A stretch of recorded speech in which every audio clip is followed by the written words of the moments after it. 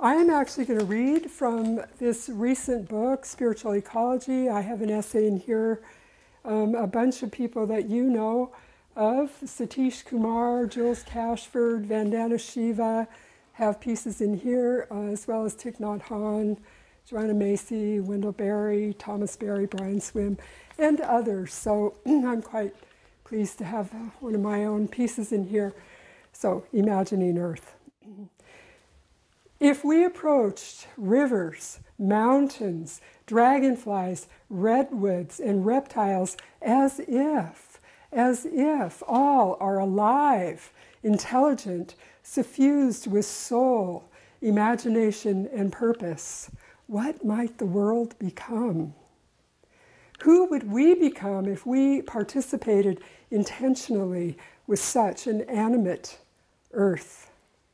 Would the world quicken with life if we taught our children and ourselves to sing and celebrate the stories embedded in the body of earth, in the granite bones of mountains and sky tears?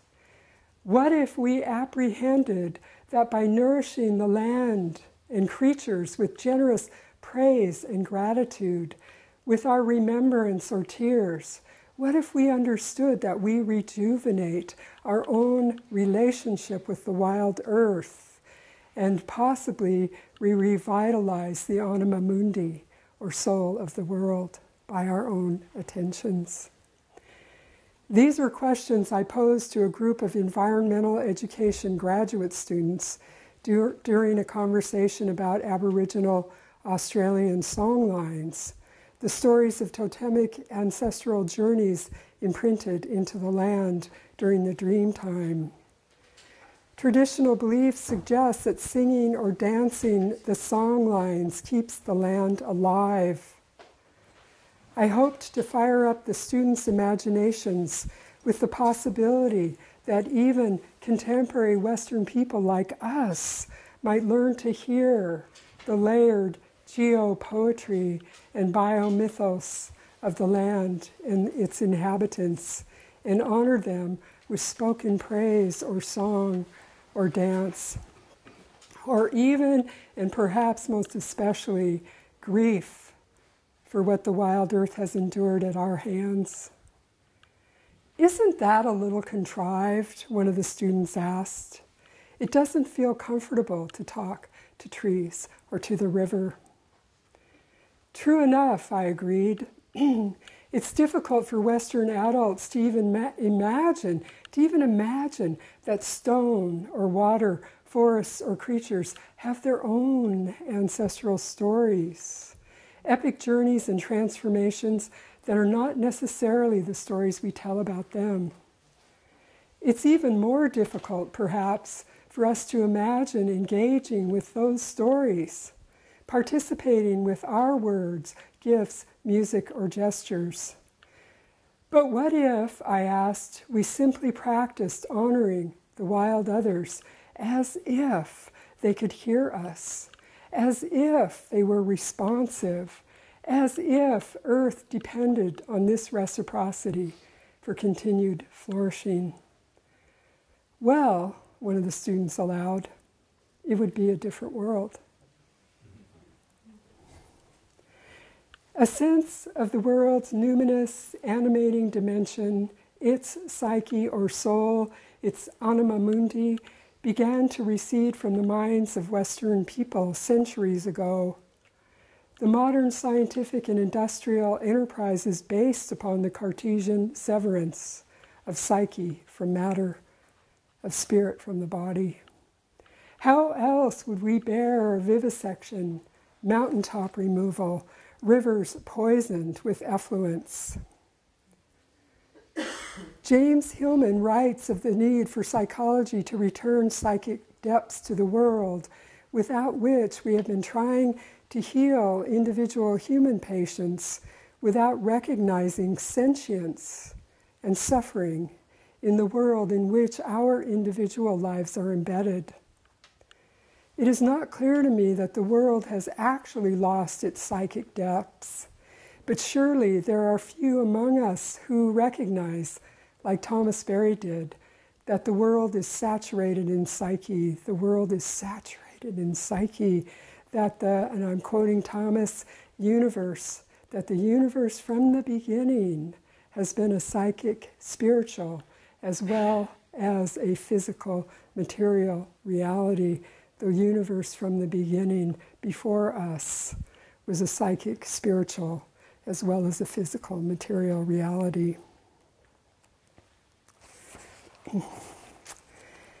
At dawn in the summer, I carry my flute to the top of the slick rock mesa where I live, where the undulating stone summit overlooks valleys, canyons, distant ridges and peaks. I play the walnut flute as a way of beginning the day, greeting the world, offering melodies to rocks, clouds, ponderosa, cottonwoods, grasses. I play as if there are listeners. The music is simple, untrained. Sometimes I get lost in the rhythm of my breath, moving through the flute body, emerging as music. And other times I am keenly aware of the others, listening, my companions in the dazzling world.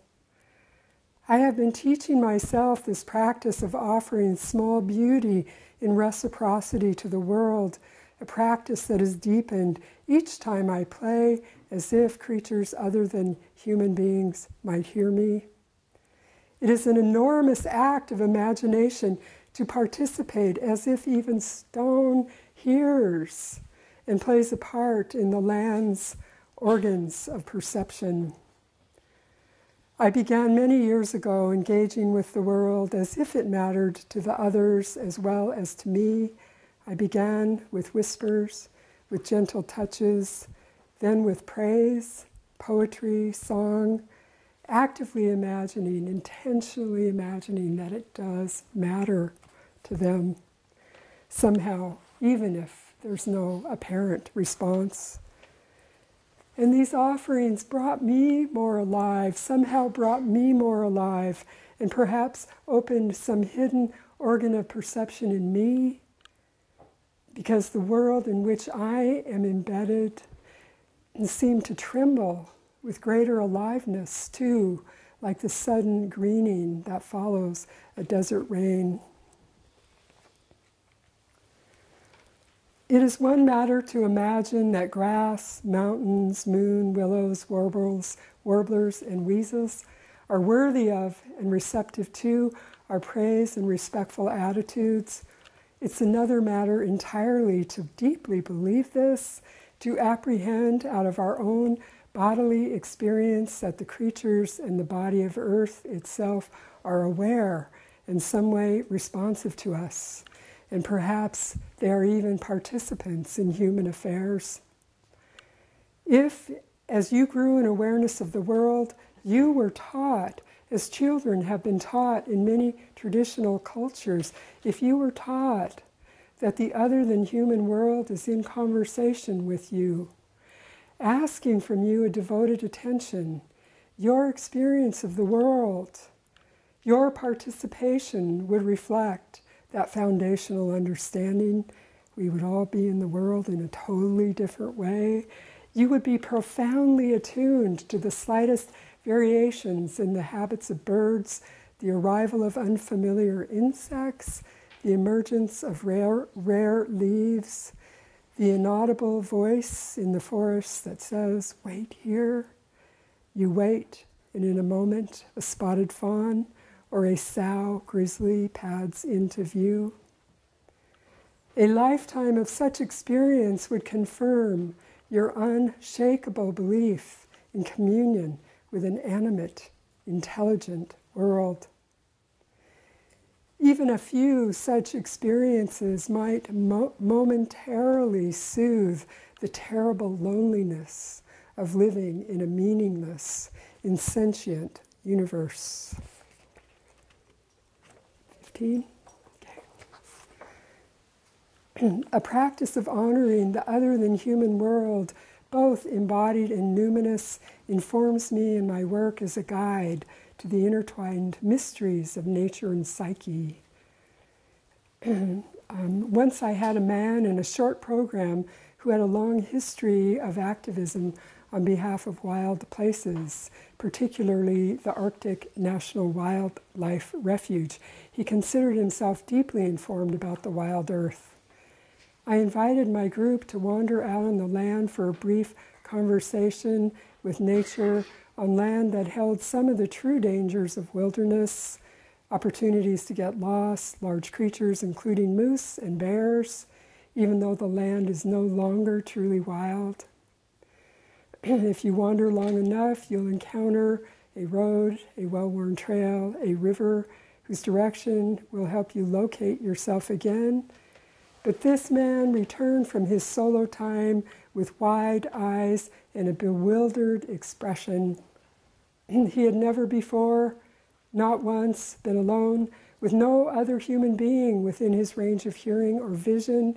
He had never before noticed so many phenomena not pointed out to him by a guide or companion. He had never before heard the full symphony of creaking trees, muted wind in the grass, unidentified footfalls.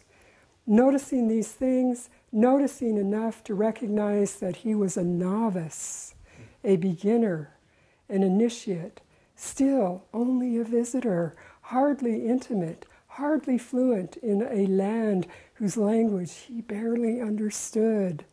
This was perhaps his first true act of intimate reciprocity, his first act of offering his deepest attention to an animate earth.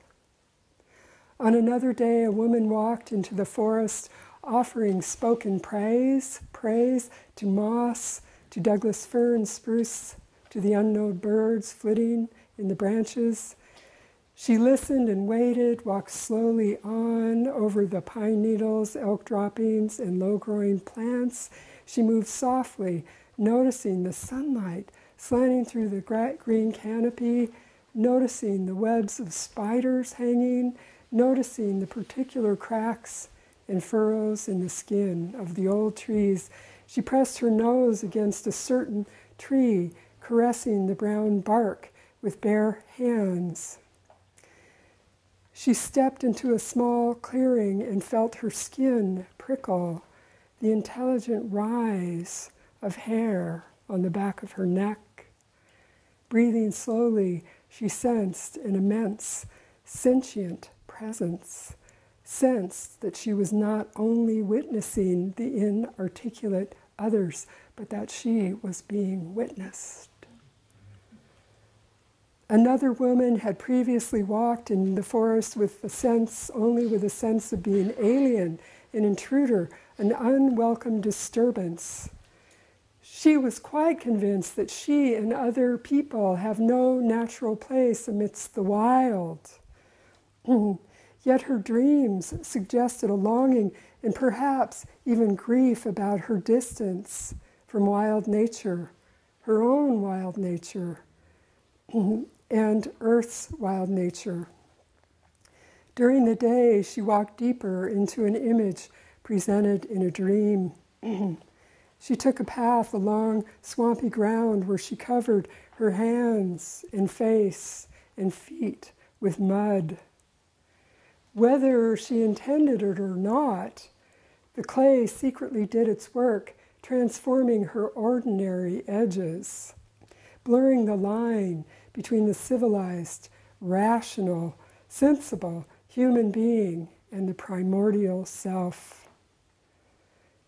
When, after lingering in the swampy clearing, attentive to the long grasses, the sun, the perimeter of trees, she walked into the forest again, the mud cracking on her skin and drifting into the air as fine dust, and she experienced herself as earth emerged from earth.